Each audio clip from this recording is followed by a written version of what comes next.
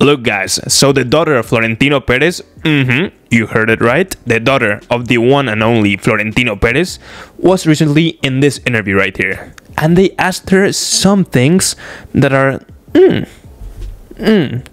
interesting to say the least. Number one, is he going to retire soon?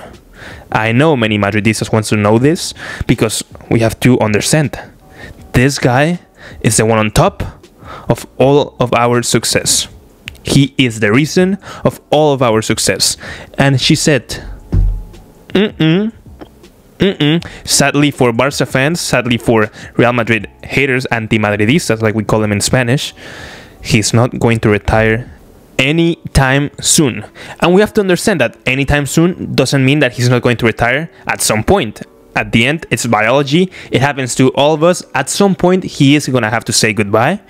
And we have to understand that some people might say, oh, you don't understand what you have until you lose it.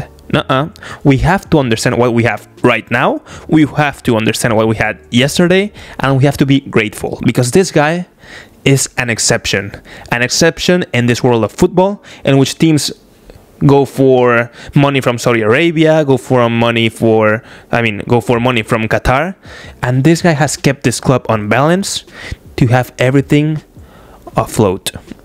Because people outside in the media in England, in countries outside of Spain, they think, oh no, Real Madrid is this big club that just pulls out money out of their ass. And no, that's not how it works.